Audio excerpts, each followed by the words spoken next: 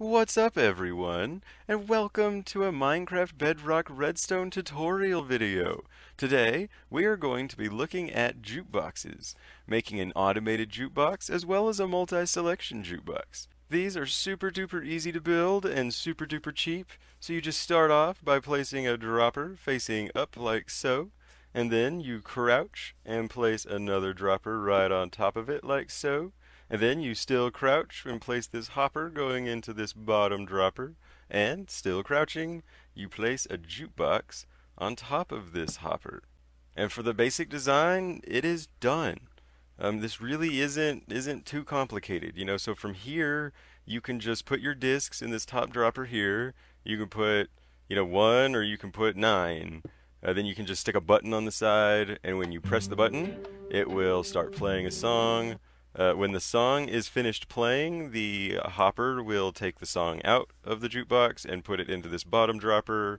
And when you press the button to get a new song, it will move, the disc from the bottom dropper into the top one. Super basic idea, super nice, super easy. To automate it is also just as easy. So same thing, you just place a dropper facing up, a dropper facing to the side, a hopper going into this bottom dropper, and a jukebox on top. But this time you put a comparator on this bottom dropper, and then you take a solid block of any kind and put it there with a torch on top, and then a repeater and 2 pieces of redstone dust. And so now, once you put your discs in there, when the jukebox is playing, it sends a signal, which locks the bottom hopper. But if it's not playing, then it's not sending a signal, so the hopper is unlocked. So when it stops playing, the disc will automatically get taken out of the player and then get shoved into the droppers, which will then trigger a new disc to be inserted. And yeah, it will just keep playing forever and ever and ever and ever. Even if it gets unloaded and reloaded, in my experience, the disc always triggers it. Now, alternatively, you can go for like a semi-automatic. You can do like the same sort of configuration with a hopper and then a jukebox. And then the solid block with the torch. This just ensures that you can put one disc in there and it'll keep looping without skipping or any weird stuff, so that both of the droppers activate consistently.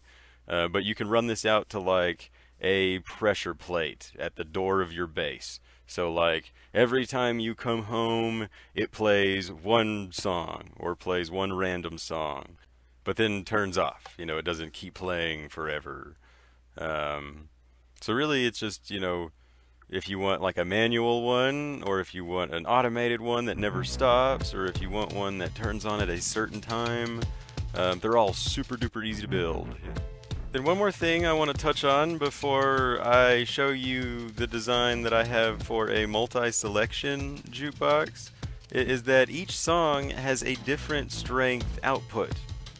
So like right here, Pig Step has like a strength of, I forgot exactly what they are, but it has a really high strength, whereas this one has like a lower strength. See, like, and so you can use this as like a randomizer of sorts. Like it will give you a different random output, each time. Like if you build the fully automated one, or even like the semi-automated one, or even the manual one, that either way the jukebox gives you a different output each time. That's just interesting food for thought. But now the very, very final one. So this one's kind of silly, but like I don't think there's any other way to actually do this, where like if you want to choose what song you play, this is how you would do it. Is you would just build multiple jukeboxes, and you can do as many as you want to. I'm just going to do 4 really quick to make it simple. But the same basic design, 2 droppers, jukebox on top of a hopper going into the bottom one. But the wiring, you go to the other side of the jukebox, and you're going to need like a solid block, some repeaters, a button, and you put your solid block here, your torches on top, then some repeaters down here, and then some decorative solid blocks of your choice right here. So this side is going to be your song selection side. So on the top block, you add your labels of some kind, like this is this disc, this is that disc. You can also use item frames. Let me grab an item frame. That would probably look a whole lot better. Stick some item frames here.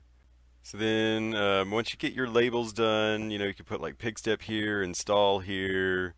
You put these buttons on the bottom, and so that will start the song. And then you load the corresponding song. So we want to put pig step in this one.